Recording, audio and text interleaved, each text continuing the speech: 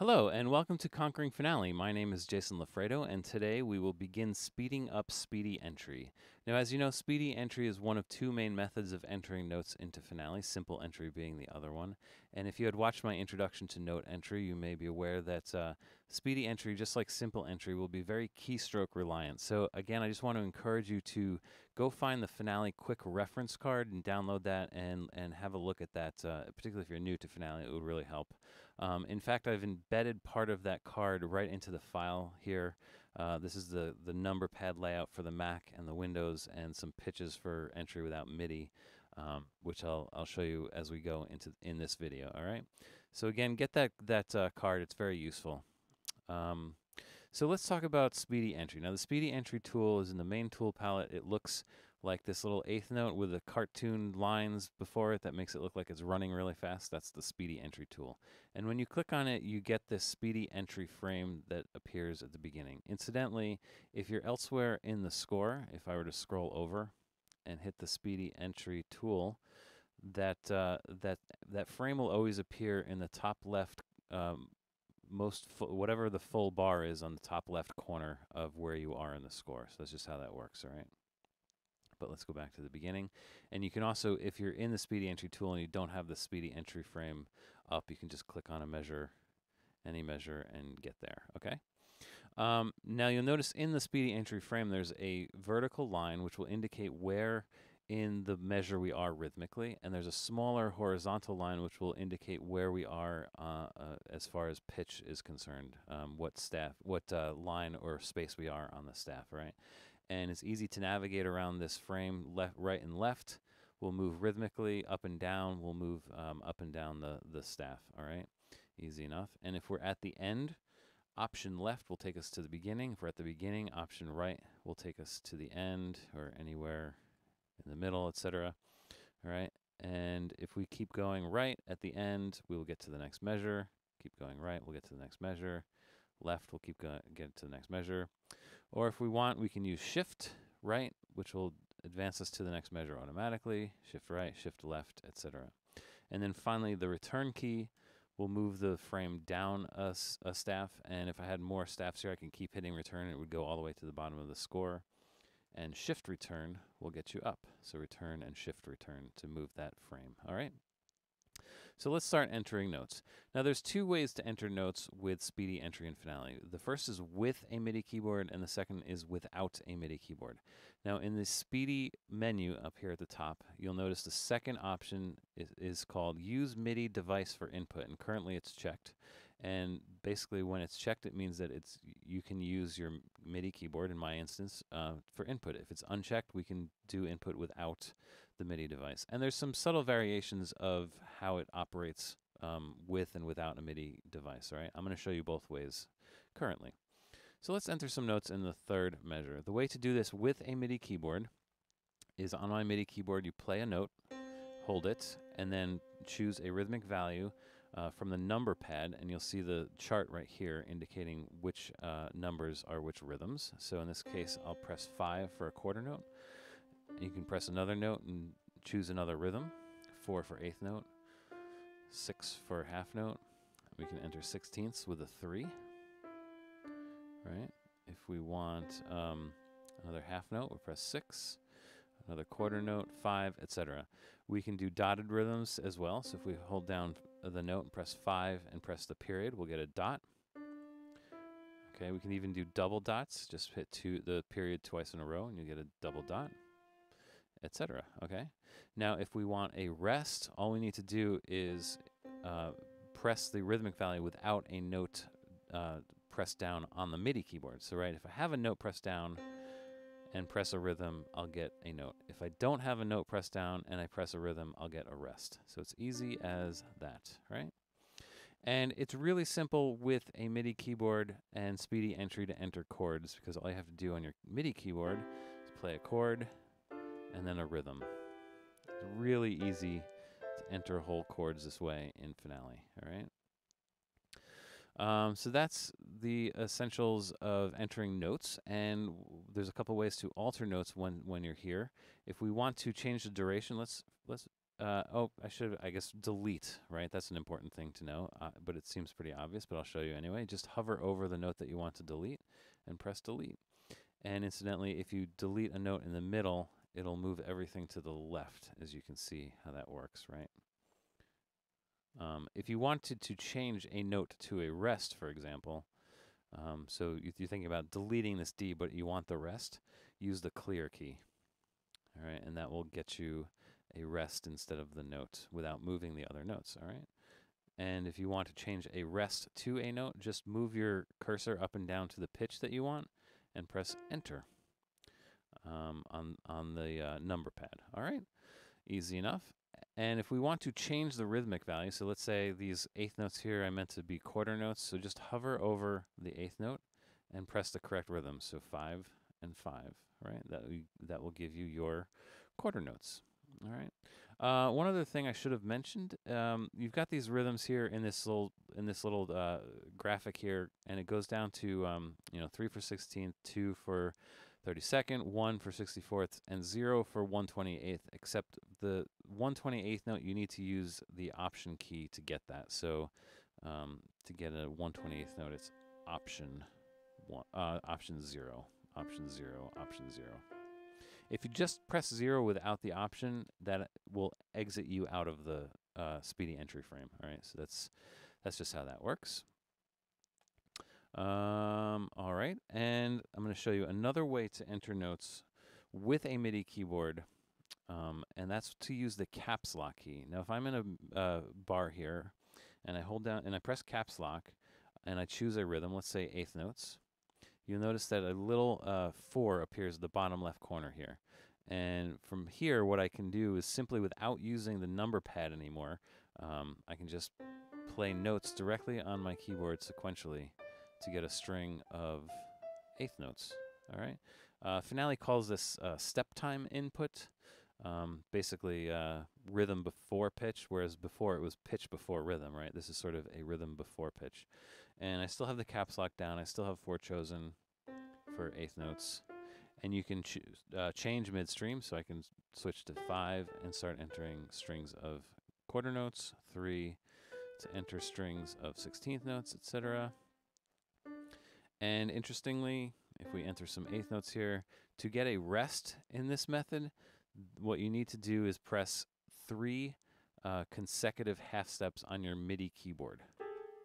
Any 3, doesn't matter which 3, but 3 consecutive half steps will give you a rest. If you press 2, you're going to get 2 notes. If you press 4 consecutive half notes, you're going to get a note, all right? That's just how that works. One other thing I wanted to show you, I've got, let's see, 1, 2, 3, 4, 5, 6 eighth notes here, right? So I've got 3 beats entered. If I were to, for example, let's turn the caps lock off for a second. If I were to, example, enter a half note here, it's going to be too many beats. And you're going to get this window appear, and it's going to tell you there are too many beats in this measure. And do you want to leave the measure alone, which would do just that? And we can just check that so you can see that. So now you have an inappropriate number of beats in this measure. If that's what you need to do, you can do that. If I'm here and I try to exit, it will come up again. You can delete the extra notes, which will do just that. Let's undo. Get back to here. Exit the frame to get that window. Move the extra notes to the next measure and keep moving the extra notes until all measures contain the correct number of beats. Is essentially the same thing, but move the extra notes to the next measure, and now you'll get that note there. All right, it'll be nice and tied for you, and that's what that does. All right, so that, let me see, just checking my notes, I believe I covered everything. Yeah, so that's note entry in Speedy Entry with a MIDI keyboard. So let's show you without a MIDI keyboard. So again, we're in the Speedy tool, go to the Speedy menu, uncheck use MIDI device for input, and now we can enter notes without a MIDI keyboard.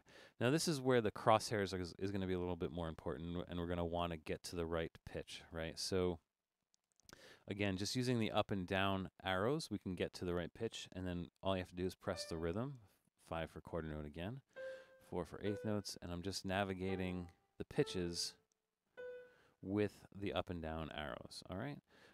Fairly easy. To get a rest, the thing to do is Control, Option, Shift, and then press the rhythm that you want. All right, and then you can enter rest that way, and then more notes if you want, etc. Now, with the caps lock down, we will be able to employ this chart on the right hand side, which will allow us to get to some of these pitches more directly than just using the up and down arrows. All right, so I've got the caps lock down currently, and if I press the A key, it will jump down to middle C. If I press Q, it'll jump up to that C in the staff, right? Z will jump way down into the bass clef note, but you can still enter that in treble clef if you really want to. All right, and so you can navigate pitches that way. You can still use the up and down arrows as you need to, and again, entering notes is the same way. But now you can jump around a little bit quicker if you know what all these keys do. All right. And again, you can also use a combination of things if you want to use the arrows sometimes. Sometimes you want to use the letters. It's all fine. It'll all work. All right. And the same thing, Control, Option, Shift, and a rhythm will give you a rest. All right. And there's a couple other options here. There's 8VB is I, and the comma is 8VA. So if I were to press the comma now, and then press Q, for example, which should get me the C within the staff, but now it's going to get me the C above the staff because I have the 8VA check there. And then K will get it back to normal, so I'll press Q again to get me that C. And then I is 8VB. If I press Q, now I'm going down. See? That is how that works. Handy, handy. All right, so that is note entry without a MIDI keyboard. So there's actually sort of 4 different ways of entering notes in Finale. With a MIDI keyboard without caps lock, with a MIDI keyboard with caps lock, without a MIDI keyboard without caps lock, and without a MIDI keyboard with caps lock. I think I just got that right. Whew. All right, so 4 different ways. You can decide based on your setup whether you have a MIDI keyboard or not, or what makes sense for you logically. You can decide which of those methods works best for you in Speedy Entry. All right? So that's how you would do that. Now I'm going to show you a few other things that I think are going to be handy right off the bat for you as you're entering notes. And let's start with ties, because that seems to be a fairly basic function you probably want to do. So I'm just going to go back and use my MIDI keyboard for a minute. Let's start with ties. So if I enter a half note here, and I want to tie it to an eighth note, the best way to do that is press the T to get a tie, and then enter an eighth note. The other way to do that, half note, the equal sign will also give you a tie. I believe that the equal sign is another shortcut for this because it's very easily accessible from the number pad. The T is accessible next to the number row, and the equals is accessible next to the number on top of the number pad. So that's probably why that exists as a double keystroke combination for you. And of course, if you have something tied, I'll do that again for you. You can untie it just by hovering over the note, and either pressing T will toggle that tie on or off, and equals will do the same thing. And if you don't have something tied and you're hovering over the second note, by the way, Option equals will tie it backwards. And again, Option equal untie it same way. And interestingly, Option T will not do that. So it only works with equals with the option tying things backwards. So there you go. All right. How about tuplets? Fairly easy in Speedy Entry. The way to do this is with Option and then the tuplet number that you desire. So let's say I'm going to put in triplets here. So I'll press Option 3. And in the top right corner of the Speedy Entry frame, you'll get this tiny little 3 appear, which indicates that you're entering triplets now. And whatever rhythmic value you enter next, that will be the definition of the tuplet. So if I want eighth notes, I just start entering eighth notes, and I'll get an eighth note triplet, right? If I were to go back and start over, Option 3, and if my first tuplet was a 16th note, if my first note was a 16th note, I would get 16th notes, all right? And incidentally, this also works with caps lock, which can be handy. So if you Option 3, caps lock 4, now I can enter a string of triplets right in a row, just like that. Without the caps lock, when the triplet is done, then the triplet definition turns off by default. All right, so that's how that works. So that's the basic functionality of triplets. There's a lot more complex things you can do with triplets, and I'll get into that in some of the later videos. But that's the basic gist of it. How about grace notes? That might be something you'd want, right? So the way to do this is enter a note. Let's say you want an eighth note grace note. So enter your eighth note and then press the G key, and it'll turn into a grace note. And again, it will toggle it on and off. And also the semicolon key will do the same exact thing. I think that the semicolon was the original keystroke for this, and at some point I'm sure Finale realized that G made more sense for grace note, so they added it without taking the old one away. So you got two options there, G or semicolon for a grace note. And of course, if you enter a grace note and then keep entering rhythms, you know, Finale will calculate this correct. So you've got, you know, 4 quarter notes with a grace note before, so that makes sense, right? Now, when you're using a MIDI keyboard, obviously it's easy to enter chromatics, right? You can just press the correct keys on the keyboard to get your notes. But when you're not using a MIDI keyboard, like the other method, which I'll set up now, uncheck use MIDI device. When you're not using a MIDI keyboard, you're stuck with entering notes on the staff lines and spaces, right? So how would you enter a sharp in this case? Well, let's just put in some notes here. So how would you enter a G sharp, for example? Well, the thing to do is hover over the G sharp. There's a couple ways to do this. If you press the plus key, it will transpose that note up a half step, or it will raise the accidental up a half step, I should say. Press it again, you'll get raised again, and you can actually keep going as far as you need to. I guess that's as far as you can go. What is that, 7 sharps? And minus will go the other way until you get back to natural, and minus will give you a flat. And I guess you can keep going 7 flats. There you go. The other way to do this simply is just with the S key will give you a sharp, F will give you a flat, N will get you back to natural, X will give you a double sharp, and V will give you a double flat. Again, so S, F, N, X, and V. And of course, plus and minus will do the same thing.